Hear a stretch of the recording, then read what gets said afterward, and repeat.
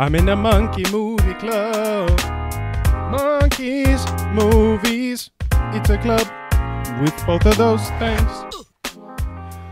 What's up, guys? What's going on? This is the first episode of Monkey Movie Club. You may be asking yourself, what is the Monkey Movie Club? Well, first off, I should introduce myself. I am Chimp Guy, founder of Chimp Guy Productions, the channel that you're watching this on right now. I like to make stuff. I've made some horror short films with my friends that you can check out on the channel. I've also done some like movie review TikToks on my TikTok page, which is at Chimp Guy Productions. You can check those out. I'm going to start posting there a little more. I'm going to start posting on this YouTube channel a little more, hopefully with Monkey Movie Club. So let me tell you a little bit about it. Monkey Movie Club is a club I decided to create with my friends where we watch movies. No, they do not specifically have to be about monkeys. I am just the chimp guy, you see. And it is my club. And what we do is every week we watch a new movie and we talk about it. Kind of like a book club, but we do it every freaking week. And we're not nerds, dude. We don't read. If a movie with subtitles is the movie of the week, I'm not reading them, okay? I'm watching the movie. And if I don't understand, that's their fault for not being able to make it in English, okay? So, sorry about that. What we do is I run the club, so every week I come up with a theme. And everybody submits a movie that goes along with that theme. For instance, one week, I've been doing this for like a couple months now. And one week, I did monkey movies in the spirit of the Monkey Movie Club.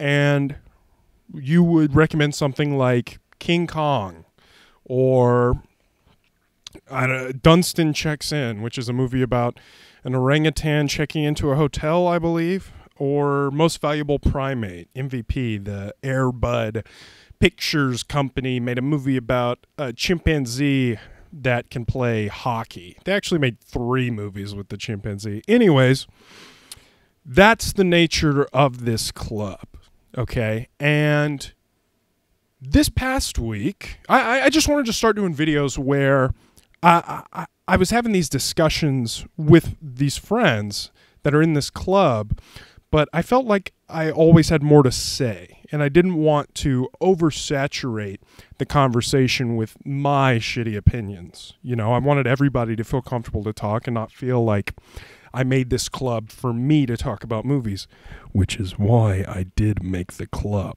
okay? But I'm a good friend, okay? I want to hear what they have to say. I don't want to just blow my load all over the conversation. So that's why I'm here. Here, I'm going to blow my load of conversation all over you watching this. I'm going to talk about the movies a little more in depth than I do in these discussions. So anyways, let's just frickin' jump right into it, why don't we? This past week was the theme. I was really proud. I make graphics too for my friends. I'm just such a good freaking host, don't you guys think? I'm just like so freaking talented and like so freaking kind to like do all this in my free time. I'm just so generous of a person. Well, I make these graphics, okay, and I think they're pretty cool. Sometimes some have sucked, but I'll throw up the graphic right here.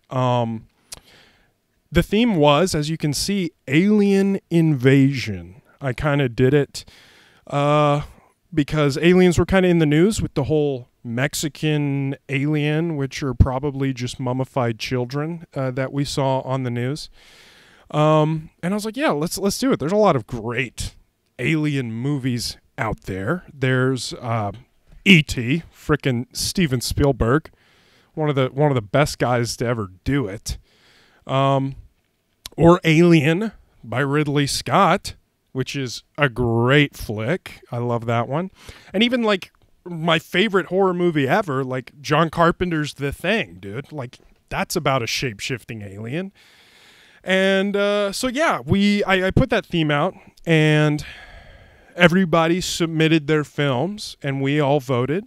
Not to get too in depth with the rules of my club, but everybody gets 2 votes, and you can vote for yourself if you feel like it. But that, that counts as one of your votes. Don't mind the Coke Zero break. I recommended John Carpenter's The Thing. It's getting closer to Halloween. I felt like let's do a spooky little one. I guess that's the thing. Alien movies are usually spooky. Like, you do have the heartwarming ones like E.T. or John Carpenter's, I think it's called Starman, where Jeff Bridges is a shape-shifting alien, but he's nice. But most of the alien movies you hear about, they're not very nice little guys. Like War of the Worlds, which Spielberg, remade with Tom Cruise. War of the Worlds, they're not very nice. The Thing, that thing is not very nice. It's trying to eat you. It's trying to absorb you into its body and be you. That's what it's trying to do. That's not very nice.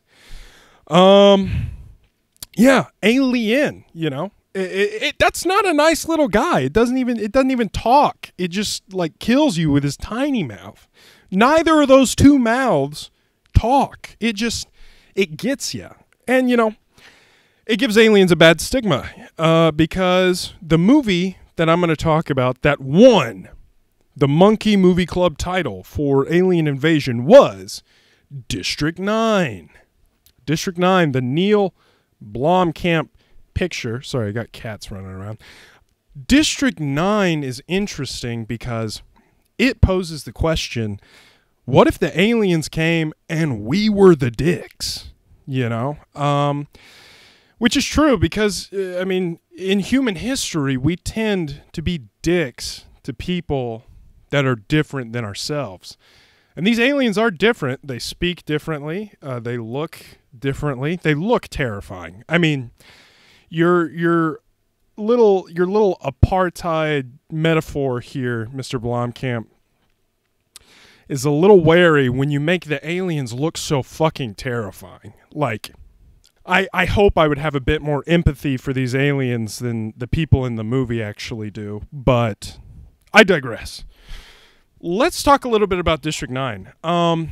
District 9 came out in 2009. It was Neil Blomkamp's first feature film, I believe, and Peter Jackson produced it. Mr. Peter Jackson, the Lord of the Rings guy. Peter Jackson is an interesting fella that I don't know a whole lot about. I know that he made some horror pictures back in the day, like what's it called, Brain Dead or Dead Alive. I know a lot of people like that movie, a lot of people in the horror community. But yeah, Mr. Blomkamp got a little $30 million budget and dropped my pencil there. And he made District 9. So the origin of District 9, Mr. Blomkamp made a short film called Alive in Joburg. It's about 6 minutes long. You can find it for free on YouTube. Go watch it. It's good. It's a little short film that is shot like a documentary, similar to how the beginning parts of District 9 are. And it's like interviewing people, talking about the aliens, but not really interviewing a lot of the aliens. It's like people talking about why they don't like the aliens and why they think they're violent and what they do to prevent anything bad happening to them or their business. Like, there's a business owner in the short who he sells food, and he keeps a bulletproof vest on and has a gun on him, and he's like, yeah, if I don't have this, the aliens are just gonna come and rob me and take my meat, so I need to, or shoot me. I need to protect myself. And that's a lot of I feel like that's that talks a lot about the kind of paranoia we see nowadays. It's throughout time. There is a lot of paranoia around the less fortunate, like they're like, don't go to that neighborhood because you'll get robbed. There's a lot of scary stuff there. And, robbery comes out of a place of need, you know, like you don't see people who have an above the living wage job, health insurance, a home, a car. You know, those people are a little less likely to rob somebody than, let's say, an alien that randomly finds itself on a planet where the inhabitants of the planet aren't helping them out really in any way at all. Like not giving them access to food, not giving them access to like clean shelter, just kind of throwing them into a ghetto and being like, okay, you live here now, I guess, good luck. Like, I know it takes place in South Africa, but that's like, people talk about the American dream. And it'd be kind of hard, like if these aliens landed, from my limited experience as an American, it would be kind of hard to be dropped into America. And this is what a lot of immigrants go through, like Mexican-American immigrants. They come and they get jobs and they're exploited maybe more than a documented citizen, because people can exploit them because they're desperate and they'll take anything. They need anything. Anyway, yeah, you either know, you know, whatever. You see this kind of stuff all around the world. And I think it's interesting. Like, I think the short is a bit more cohesive in its like tackling of these themes than maybe the feature.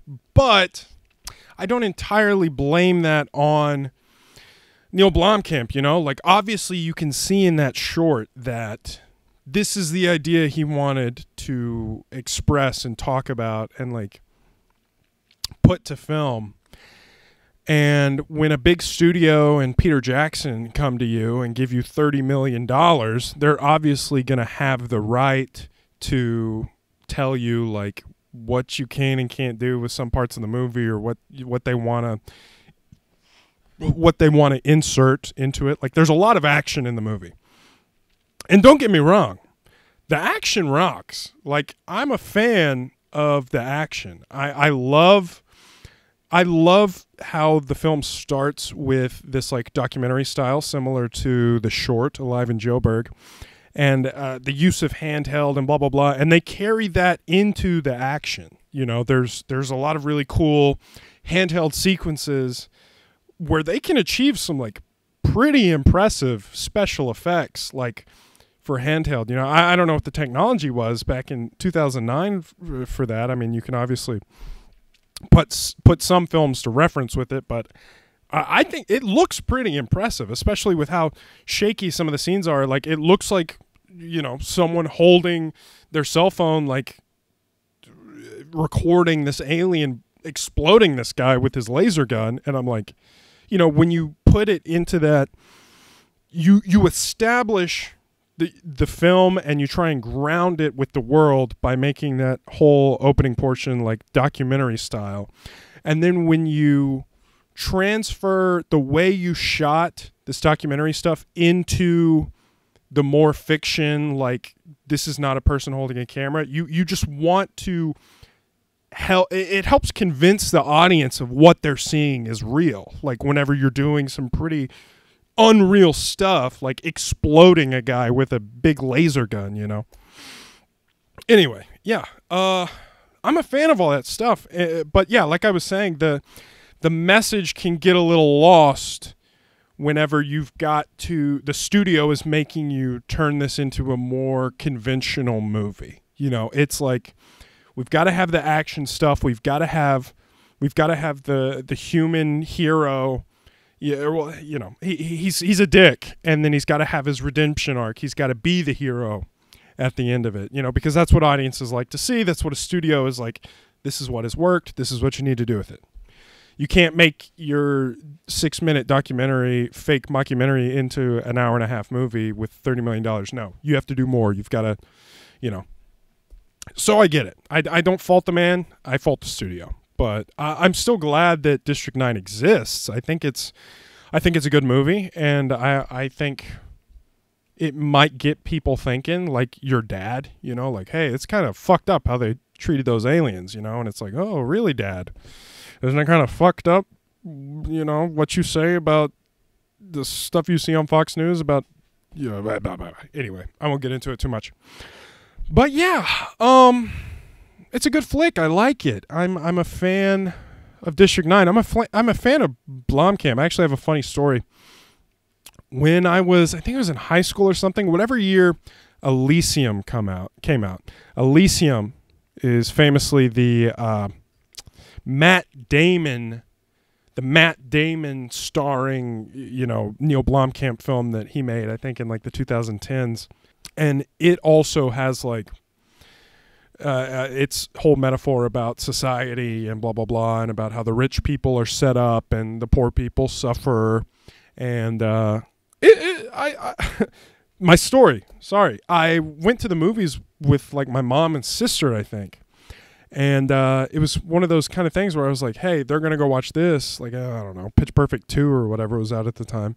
And I said, hey, can I go see Elysium by myself while you guys watch that? It was around the same time. And my mom was like, sure. Because Elysium was PG-13.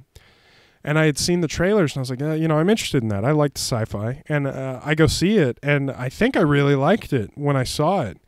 And it was kind of one of the first movies that I remember when I was younger, like, making me think about social issues like that and like applying those kind of issues in the sci-fi film to the real world.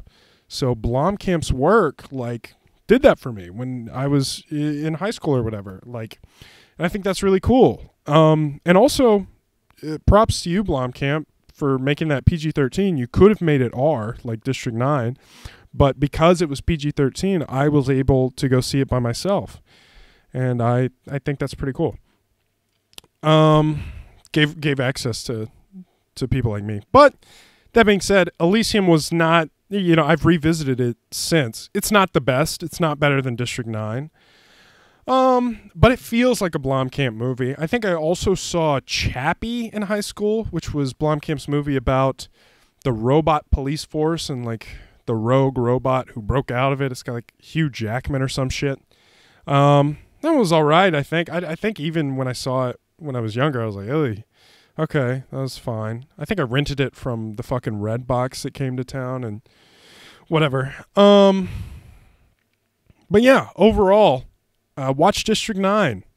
It's rad. It's a fun time. It kind of loses its feeling of like the heart and soul of the movie at the end. I don't want to spoil it too much if you want to go watch it, but it's a solid sci-fi flick, and I like the design all around. And oh my god, funny story. Every week I stream the movie to my friends and we watch it all together that are in the movie club. And I apparently had put on a version that did not give any of the aliens subtitles. And I did not realize that the aliens had subtitles. I thought the movie was purposefully keeping us in the dark about what the aliens were saying. And I was like, yeah, that makes sense. Like, these aliens speaking a language that nobody knows, like, why would the audience know? And after we watched the movie, we were talking about it, and I was like, I kind of liked that. I liked how it kept the audience in the dark about what the aliens were saying, blah, blah, blah. My friend was like, I don't know. I would have liked some of the context for some of the scenes. And I was like, okay, whatever.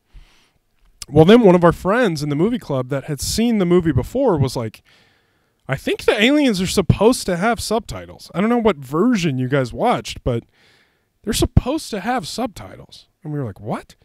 So we looked it up, and yeah, whatever version I watched, I don't know if it was a director's cut or what, but whatever version I watched and showed to my friends just didn't have any subtitles for the aliens. Like, that's, and I was like, how does that, whatever. I still, like, without subtitles for any of the aliens, including like the main alien character that you're supposed to like empathize with, I still like kind of understood what he was doing and his intentions, and I was still like moved by him. And I was like, wow, that's really powerful that this like CG performance like moved me, and I didn't even know what the fuck he was saying, and I was supposed to. Like, I thought that was pretty cool.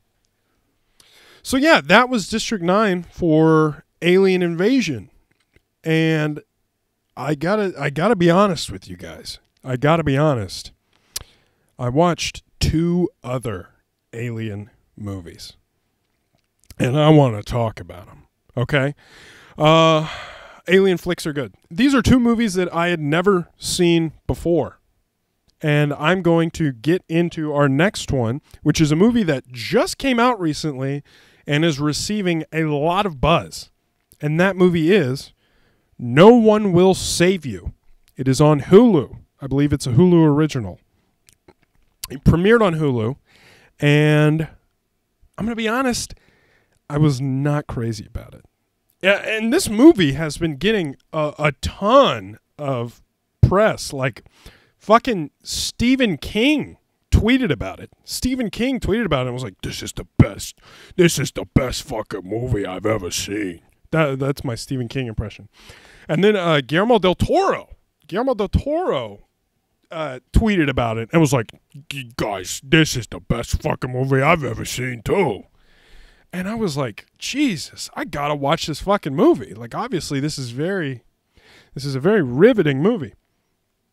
So, I'm gonna talk a little bit spoiler free, and then I'm gonna get into spoilers. Spoiler free, I was not crazy about it. You know, I guess I had built up this hype in my own head about the movie, but man, I was not feeling it. I like the main actress. I've seen her in some stuff. Her name is missing from my head at this moment. This is her. But man, it took a while to get where it was going, and it's like it's trying to say something, but it's a bit. You know what? Go see it, and come back to this video. I'm gonna get into spoilers. I just got to talk about it, okay? So when I was on Twitter looking at the reactions of this movie, I was seeing people being like, this is amazing. This is the most original, creative, best movie I've seen in a long time. And I was like, damn, okay, I'm going to watch this. They were like, it's an alien home invasion movie, and I love it. And it's the best alien movie in the past decade. And I was like, Jesus Christ, this is a lot of fucking praise. And I saw some tweet where somebody said, yeah, there's only one line of spoken dialogue in the whole movie. And I'll be honest, at first I was like, oh, brother. Oh shit, this is what it's gonna be. But you know, I just didn't want it to play too much on its gimmick. I didn't want it to rely too much because, like, the more that I looked at tweets of people talking about it, I should have just got off Twitter and went and watched the movie. I watched it that night, but the tweets that I was seeing were people like, yeah, it's so powerful what they're able to achieve with only one line of dialogue. And I was like, okay, it's all gonna.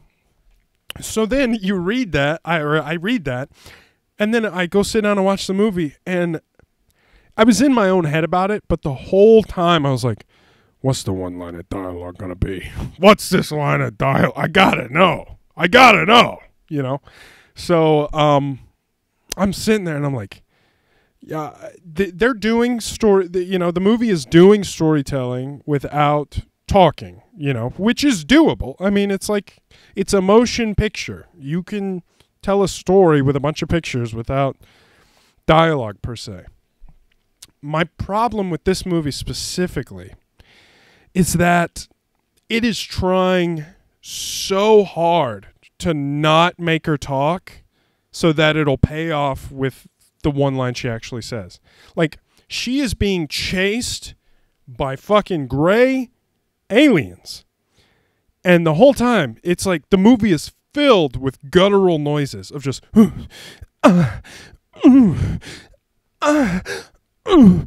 because it's trying to, like, pad out the audio. It's like, it's audio design, and but it's doing that for like an hour because there's no dialogue.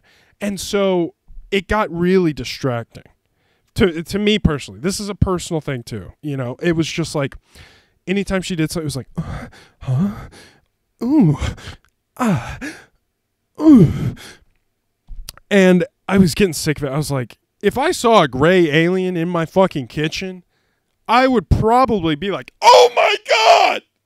You know, like I would talk to the alien probably. I'd probably talk to the alien. I'd probably try and say something. She doesn't try to talk to the aliens at all. She just, spoiler, stabs him in the fucking head. Like, not once. Like, she comes face to face with the alien, and granted, the alien's a little aggressive. It's like trying to come up on her. But she's not once, through the whole time, she's not once like, hey, stop. Oh, get off. You know, like, oh, what the fuck are you doing? Blah, blah, blah. Like, no, she's, oh.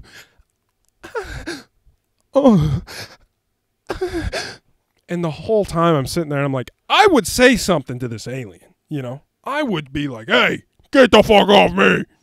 E.T., fuck off. You know, I would, whatever.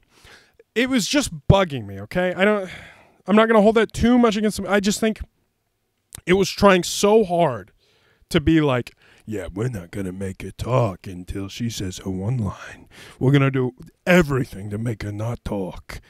And in the beginning of the movie, it's like setting up that she fucked over an old friend of hers. She's like writing a letter and is like, oh, I'm so sorry for what I did. I will never forgive myself.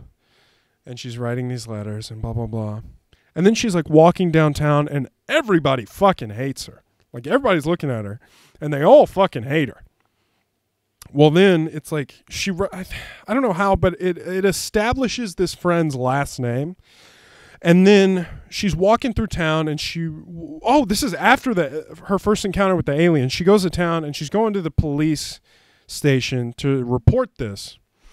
And she runs into the parents of her friend. And we know that because we established her friend's last name and she sees the name tag of the police officer and the name tag is the same last name. So you're like, oh, okay, this is the girl's parents. They both freeze. Like, they all freeze. They don't say a word. She's about to say a word. And then the mom fucking spits on her. And I was like, oh, shit. I was like, damn. You really fucked this friend over. I don't know what you did, but they're pissed at you, dude. I've never had anyone spit on me. You know? That's a big deal. That's like old-timey fucking, I hate you. Like, damn. Okay. She might as well have taken her fucking glove off and slapped you in the face with it, dude. Like, this bitch hates you. You know? And anyway, I think she even like ends up not reporting it to the police because she's like so embarrassed that she just fucking leaves the police station. Whatever. I'm not. And so still nobody has talked during this movie. And I'm like, nobody in town wants to talk to her. She's not talking to anybody. She deals with all this shit with the aliens. And okay, so let's talk about the aliens a little bit. They're all like computer generated aliens, which was a little disappointing. I thought it would have been dope to like get a few shots of like a dude in a gray suit.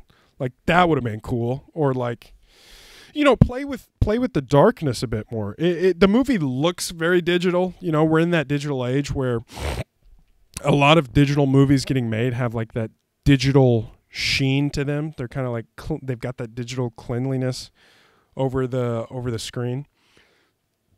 I don't know. You know, you either know what I'm talking about or you think I'm fucking crazy. But when a movie's shot on digital, you can tell. And it's like there's a lot of false lighting in the movie to like make it appear darker and like blah blah blah. But anyways, like the movie doesn't play with darkness a whole lot. Like every dark scene has a lot of like blues and purples into it. Like, I mean, you see that in other movies too. But like even when she's out in the forest, like I can see everything, you know? And I think if you would have played with darkness a bit more and put some dudes in gray alien suits for the scenes that were possible, because her whole first interaction with the alien, I was like, a dude in a suit could have done this and it would have looked so cool. It would have like really grabbed me and like kept me into the movie. But it's this digital like, and I'm pretty sure it's like a mid-budget movie too. Like it didn't cost a ton of money,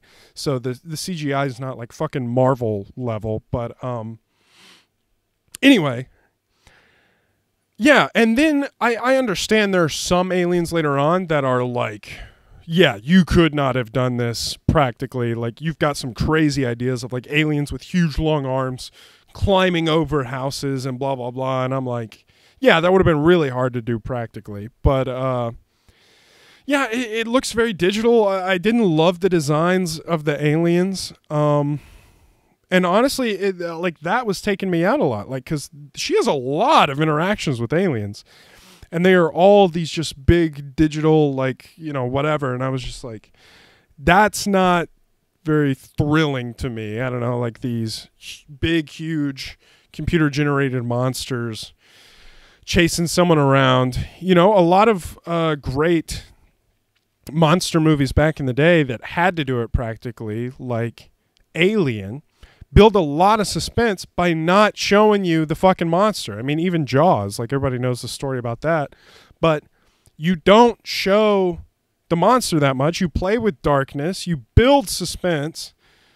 By the time you get to see the monster, like it's a big boom. It's a big moment, you know? But she sees every alien very clearly. And it's like, it wasn't that scary to me because I'm like, yeah, you're not going to kill the main character 45 minutes in. So like this huge chase scene where I'm seeing every pore of the alien isn't doing it for me. But that's just, that's me. So anyway, let's talk about the ending. Okay. So the whole time this movie's building up to its one line of dialogue and it's building up to its like, what the fuck happened with her friend? What did you do to this friend of yours that made her mother spit on you, dude? What did you do? Well, spoilers again. She gets captured by the alien, okay?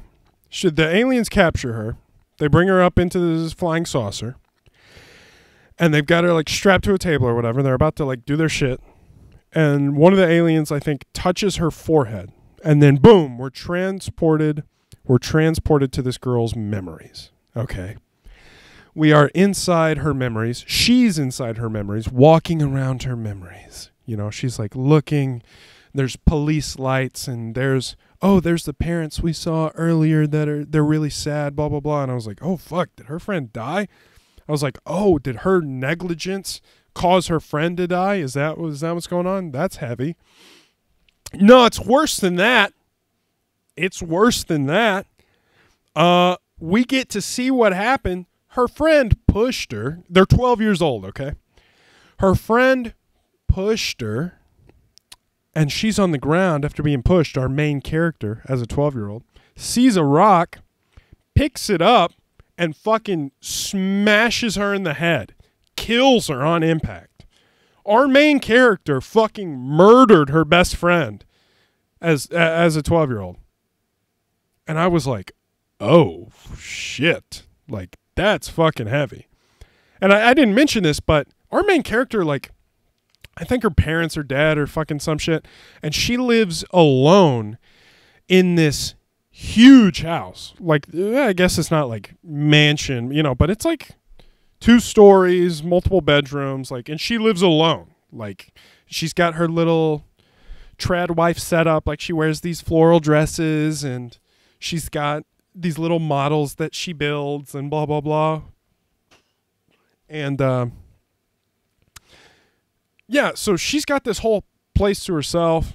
Her parents aren't in the picture. She, like, I think she, like, does Etsy shit and, like, ships it off to people, and, like, that's how she makes a living. And I'm like, you know, power to you, but, like, she's living well. She's got a nice house. She's getting to do whatever the fuck she wants. Like, she's getting to, like, do this little side business to support herself. I'm like, you know, cool that you can afford to do that. But, anyway.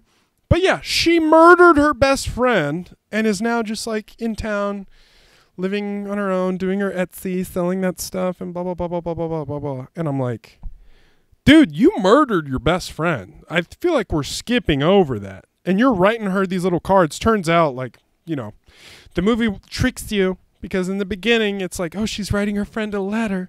And it turns out she writes her friend a letter like on her birthday every year or something, and then just keeps it, like hangs it up on a little clothespin, and is like, this is a letter I wrote you for your 18th birthday if you were alive, but I murdered you. I'm like, holy shit. You never had repercussions for this? And the movie's trying to tug on your heartstrings. The movie's trying to make you like feel bad for her and, oh, isn't she's going through so much, blah, blah, blah, blah, blah. I'm like, yeah, what about the woman who spat on you? I think she's going through a lot too. You murdered her daughter. You know, I don't know. It's a complicated situation, I guess. And yeah, I feel a little empathy, but the whole movie is like really trying to make you feel bad for her until you find out, like at the end of the movie, you find out what she did and you're like, oh, fuck. This person that I've been like going on this journey with, that I've been rooting for to survive from the aliens, fucking killed her best friend. Like, that's pretty crazy. Well, then the end of the movie doesn't feel earned, like, at all. The end of the movie, like, the aliens look at her memories, see that she murdered her best friend, and then the aliens are like, you know what? Go back to Earth. We feel bad for you. But they don't say anything because there's one line of fucking dialogue in the whole movie. But the aliens are like, they just send her back.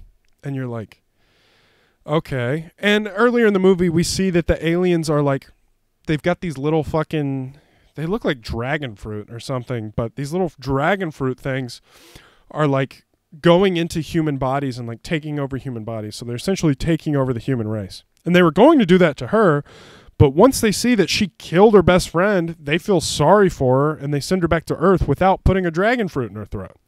And I was like, what? They feel bad for her because she killed her friend, and now she gets to go back to Earth? And then the ending of the movie, it's her walking through town, like riding her bike through town, and everybody is like waving at her because they're all aliens. They're not people. They're all aliens, like inside human bodies, waving at her, and they're all friends with her. And she's happy now because finally the town accepts her. And then at the end of the movie, she's like at a block party with all these human aliens, and she's like dancing with them, and she's like looking at the camera like, I'm so happy, blah, blah, blah, blah, blah. And it's like, it feels like it's playing it emotionally, like it's trying to be like, look, she finally got what she wanted, she's finally accepted. And I'm like, no, girl, you crazy. I'm like, no, this needs to be like a Pearl ending. Like, you need to be smiling, crying, looking into the camera. Like, you are insane. And the fact that you are like, oh, I'm happy now because the aliens like me and the town doesn't. I was like, this movie needs to be playing this like she is crazy, and it is like crazy of her to be happy now because that's the truth. I'm like, I don't feel good for her. I'm like, wow, she's crazy. And you know, maybe that's what the movie is doing. I just feel like with the use of the soundtrack and with the way the whole movie is leading up to like us feeling bad for her, I don't know, the whole time, like when I found out that she murdered her best friend and we're supposed to feel bad for her, I was like, oh, like my whole attitude changed toward the movie. And then the ending happens and I was like, no, I'm not happy for it. Like, am I supposed to be happy for you? Is that what this is like trying to evoke out of me? I don't know. That's just my 2 cents. Overall, I didn't hate the movie. I just think that it relied a little too much on the gimmick of the one line of dialogue. And that just annoyed me a little bit. And I didn't like the ending or the trauma that she had to get over. It was like, your trauma is you murdering your best friend. Like, damn. Anyway. All right, I got one more movie I want to talk about, and then I'll get out of here. I watched another Alien movie. These all kind of just happened. So District 9 was the only one that was officially a part of the Monkey Movie Club Alien Invasion. The other two just kind of happened. Like I was like, I'm going to watch this. I want to watch this. And they're also about aliens. So this third one was on the Criterion Channel. I love the Criterion Channel. I've been watching their high school horror category they have. The Criterion Channel is great. If you don't know about it, Criterion's a company. They restore movies and they sell these expensive Blu-rays of like they rescan the original film of these movies and turn them into these beautiful digital copies. I think it's great. I think it's great. Great little company. They also do interviews with actors and directors and producers. And every month they have a new like collection of movies that they will like give a tagline, and all the movies kind of have something similar with them. Well, one of the ones for September was high school horror, and it's, as the name implies, a bunch of horror movies that have to do with high school. And this one I watched, The Faculty, is fucking awesome. The Faculty is a movie by Robert Rodriguez. Robert Rodriguez is a homie who did, I think it's El Mariachi or something. He also, what was the name of his first movie? He had he made From Dusk Till Dawn. He's like homies with Quentin Tarantino. He did the Death Proof kind of double feature thing with Tarantino. The Grindhouse double feature thing with Tarantino. But yeah, he's I've never really watched much of his movies. I watched the Spy Kids. He also did the Spy Kids movies. I watched the Spy Kids movies as a kid, and say what you will about those movies, they're so full of life and like creativity, and they're fun. Like, you know, that's what I like about, from what I've seen of Robert Rodriguez. He also did Shark Boy and Lava Girl. He's, you know, fun. He likes making fun movies. But yeah, The Faculty, directed by Robert Rodriguez. It's the first Rodriguez movie I've seen in a while.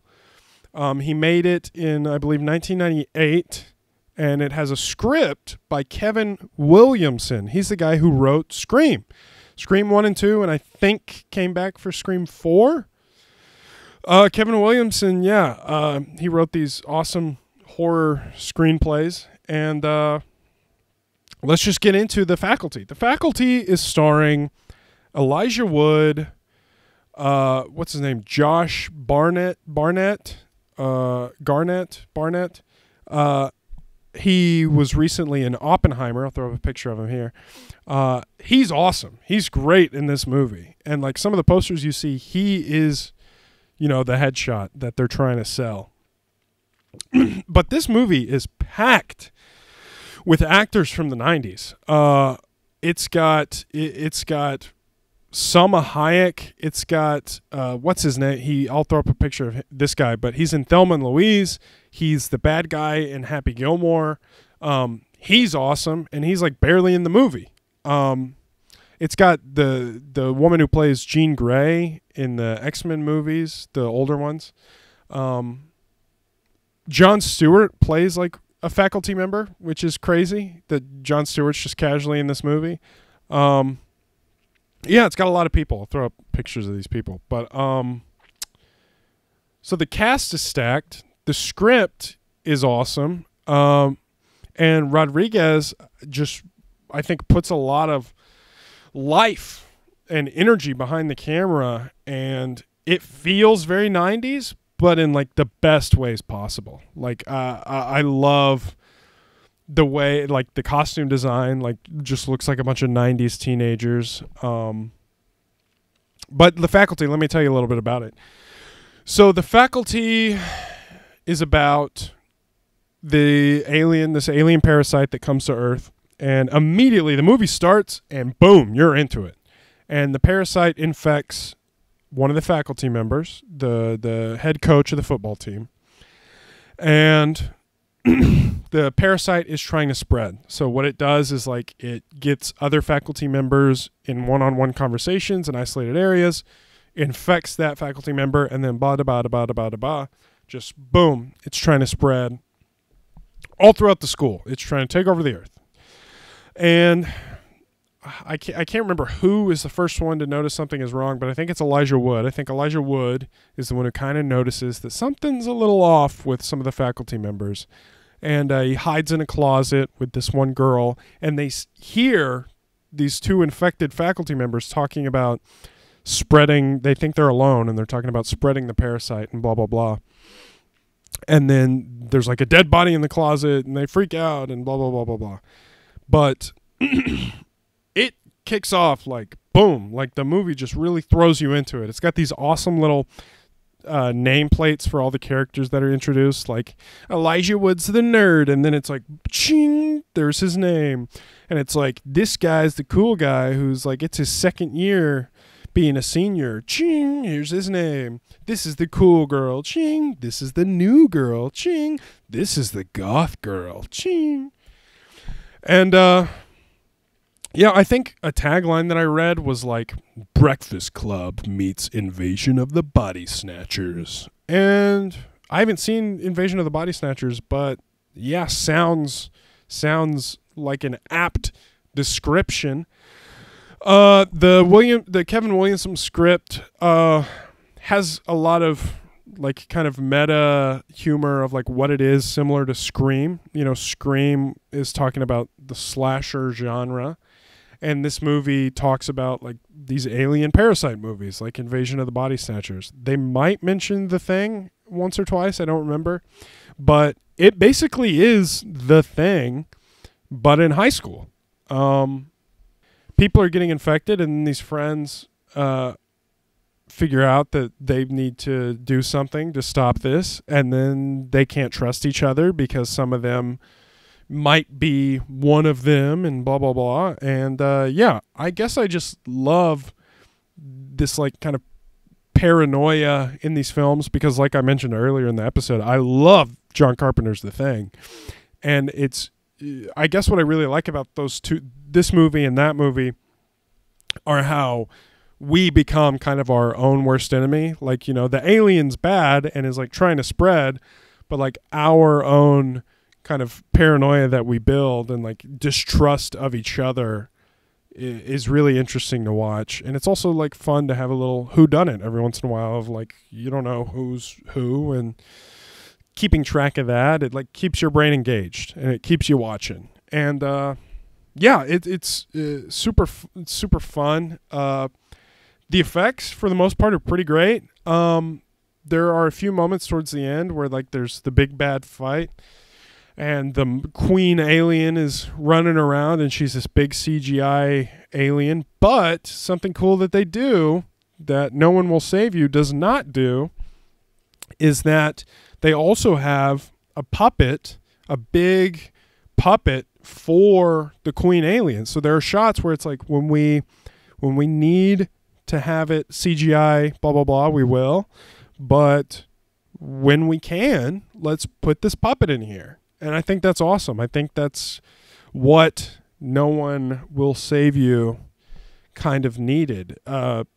Because, I'm sorry, but nothing digital that you make effects-wise will live up to actually having something shot in camera next to your actors. You know, it's leagues different. Like that, a movie in the 90s with these puppets can look better than your digital aliens that you're making in 2023, you know. But anyways, not to get on my practical effects soapbox. I know I can do that sometimes. But yeah, The Faculty. It's fucking awesome. Watch it if you can. I know it's on the Criterion channel. If you have streaming services, okay, cancel your Netflix. Netflix has nothing. If you are keeping Netflix for Stranger Things or something, just torrent Stranger Things. Who cares? Do not pay for that fucking service, especially with what Netflix is doing with their password sharing bullshit. Okay, cancel your fucking Netflix. Whatever they're increasing prices. They're making it harder to access your own accounts. Cancel your fucking Netflix and get the Criterion channel. The Criterion channel and I'm not trying to say this as like, my film bro, whatever, it's got better movies. Netflix literally has just dog shit on a plate. And it's like, this is what you pay $20 a month for. Here you go. We have our own Netflix show about moms that want to fuck other moms or something. And I don't know. That was a bad example. I was thinking of MILF Manor, but I think that was a HBO show. But whatever. Netflix has fucking sucked. They have a few things that are okay of their original lineup, but dude, they continue to give you horseshit every month. And then you'll put a movie in your list and it's gone the next month and you're like, "Oh, that's the one thing I wanted to watch on Netflix." And now it's fucking gone. Like, "Oh, okay, I guess I'll put something else on my list to watch later," and then they'll take that off. Like, it's just so inconsistent and awful. And I hate you, Netflix, and I do not pay for you, and I never will. But yeah, spend $10 a month on the Criterion Channel. If you're afraid of like, and I used to have the Criterion Channel, and I was always afraid to go in and watch something because it's kind of intimidating. There's a lot of foreign films. There's a lot of like movies you've never heard of, and you're like, I don't know what to watch, blah, blah, blah. What I have found success in recently with the Criterion Channel is just go to the service, look at the collections that they have, that they're curating. Find a collection that you're interested in, the themes, like high school horror, or they did one recently of like AI-related movies. Click on those collections and watch those and just hit play. Don't even like sort through them and try to decide on one. Just hit play. I do this at night. I've been doing this where I watch a movie every night, okay? I just go to a collection I like. I'll watch through the collection. I'll move on to another one that interests me. Go to a collection, hit play, start watching those movies, okay? And I guarantee you will have a good time. I was interested in high school horror. I just went on it. I hit play, and it played like this movie from the 70s that was called like The Massacre at Central High. And I had a lot of fun with it. I love high school horror. I love horror. I was pretty sure I would love high school horror. And boom, yeah, I did. And if you don't want to do that, go to Popular Now. And typically Popular Now has all of the big hit movies because that's what people are watching. Like a name that you'll recognize, like Thelma and Louise or, whatever. Like, go to Popular Now or just sort through the collections, see what you like, blah, blah, blah. Boom, watch that. Stop paying for fucking Netflix if you do pay for Netflix. Netflix is dog shit and is benefiting you in no way. Okay? Sorry, that's just my little rant. HBO Max is okay. HBO's got some good stuff. Sopranos. Anyway, if you got this far, thank you for watching the first episode of Monkey Movie Club. I know it was a bit, I kind of went on my soapbox there at the end, and it was a bit disjointed, but I tried to keep a little structure, talk about these alien movies that I liked. And yeah, I didn't know if I would be able to ramble for an hour about these movies that I watch, but here we are. Yeah, I had a lot of fun talking about this, and I'm surprised that I could pull this off. But thanks for watching. Come back next week for another Monkey Movie Club video. I had a lot of fun doing this, and I want to keep doing it and talking about the movies that we watch every week. I think what I'll start doing is here at the end, I will tell you the movie we are watching this week so that you can watch it. And when the next episode comes out next week, you can hear me talk about the movie that we both watched. How's that sound? So, we did something called the Bananarama. I might have already talked about it. I don't remember. At the end of a month, we take all of the unused submissions, put them on a wheel, spin the wheel, and boom, we have to watch that movie. We do that at the end of the month. I think it's a fun way to kind of get a wild card answer. Maybe you get one that literally nobody voted for, which is what happened this time. We had 3 different themes. We threw all the movies on there that didn't get used. An alien invasion movie got chosen, and it was one that got 0 votes, and that is Cloverfield, directed by Matt Reeves. Matt Reeves, I believe that's his name. He did the 2022 The Batman film. He also did, I think, the last two Planet of the Apes movies, War of the Planet of the Apes and Dawn of the Planet of the Apes. Switch those. But yeah, Cloverfield won. Got 0 votes, but we put it on the wheel with all the other submissions that didn't get chosen, and boom. We are watching Cloverfield. So, go watch Cloverfield. I believe it is on Showtime's streaming service. It may be on Amazon Prime streaming service. I'm not sure. But go to a secondhand movie store, get a DVD, get a Blu-ray, get a DVD or Blu-ray player, and now boom, you have that movie forever. It'll probably be like $5.99 or something. Watch the movie, come back next week, talk with me about it. Listen to me talk at least. Leave a comment. Giving me your thoughts. I'd love to hear from you. And if you've happened to see District 9, No One Will Save You, Faculty, let me freaking know. Leave a comment. Talk to me. Yeah. Thanks for tuning in to Monkey Movie Club. My name is Chimp Guy, and I will see you in the next one.